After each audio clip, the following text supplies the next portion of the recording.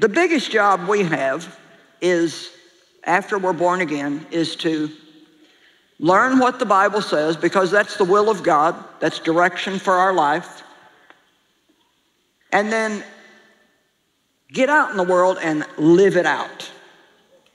Just a bumper sticker and a cross around your neck is not enough.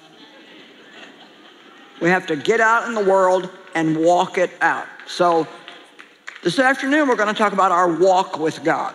And in particular, we're going to talk about walking by faith, because that's the only way that we can really remain in the rest of God. I don't know if you realize how important the rest of God is, but I can tell you, I have been a frustrated Christian, and I have been one that is peaceful and enjoys my days. And I'll take peace anytime over frustration and aggravation. Maybe you walked in here today and you're frustrated with yourself. You've tried so hard to be what you think you're supposed to be, and you just fail every time. Well, let me tell you something. Today's message is for you. Maybe you're frustrated with your family.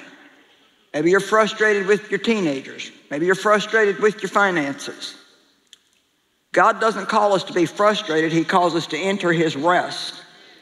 And the only way we can stay in the rest of God, and I'm talking about internally, no matter what kind of storms are going on around us, if we have peace inside, then we can still enjoy life.